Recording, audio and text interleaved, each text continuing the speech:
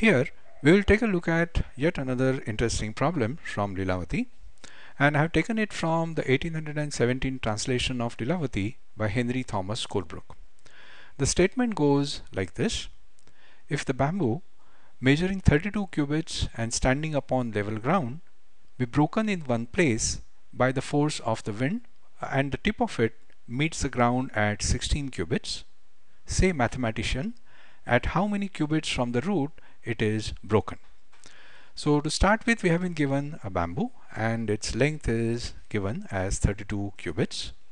Then it be broken in one place by the force of the wind. So there seems to be a strong wind capable of even breaking this bamboo, and because of that the bamboo would start swaying, okay, and as a result of it, ultimately it breaks and its tip rests on the ground. Now it is obvious that the path of this tip from here to here is going to be a circular arc, because the length that was standing upright over here is now inclined, okay, but nothing else had changed. So the same length plotted from the same point would generate an arc of a circle. Moreover, we have been given the distance. So here it says the tip of it meets the ground at 16 cubits. So let's show that dimension here. So this distance from the root of the bamboo to the tip resting on the ground is 16. Then we need to find the height at which this bamboo breaks. Okay, so it is saying, say mathematician, at how many cubits from the root it is broken. So let's get down to solving it. So instead of these graphic, we should just be working with lines. Then I'm going to label these points, the important ones that we would need. Say R would stand for the root, B would be the breaking point, T would be the tip in the upright position, while G would be where it touches the ground.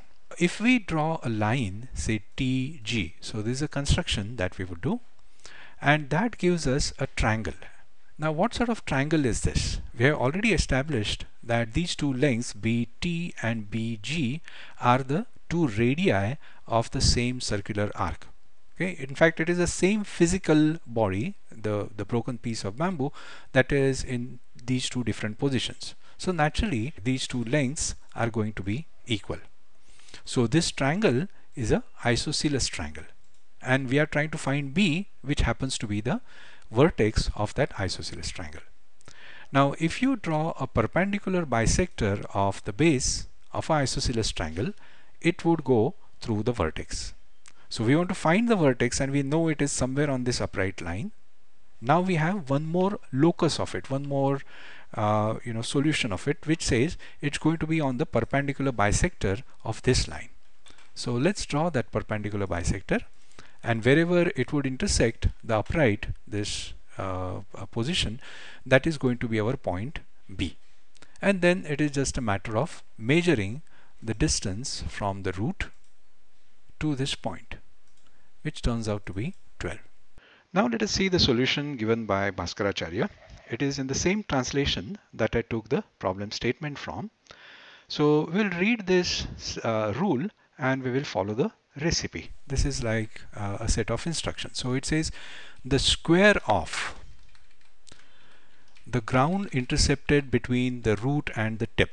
Okay, ground intercepted between the root and the tip. So this is the root R, and the tip resting on the ground is G. So distance between that is 16. So let us replace this phrase by 16. Moreover, it says the square of. Okay, so we are going to multiply it by itself, 16 into 16. Then it says is divided by. So we'll show the division sign.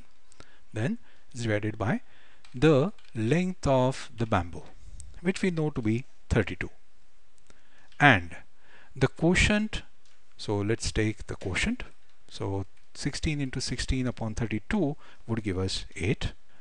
Quotient, it says added to and subtracted from. So we'll be taking this quotient twice. So it is to be added to some quantity, and then again it is to be subtracted from some quantity. So added to and subtracted from the bamboo. So here it is 32 and 32. So it is added to and subtracted from the length of the bamboo. The moieties of the sum and difference. So we are going to take half of this sum and half of this difference. What do they represent? Will be the two portions of it. So these are the two pieces. Okay, over here is one piece of the bamboo and here is the other piece of the bamboo after it breaks. And what do they represent? Representing hypotenuse. So the first piece is hypotenuse and upright. So the second piece happens to be the upright. So let's stick it here and now we'll calculate it.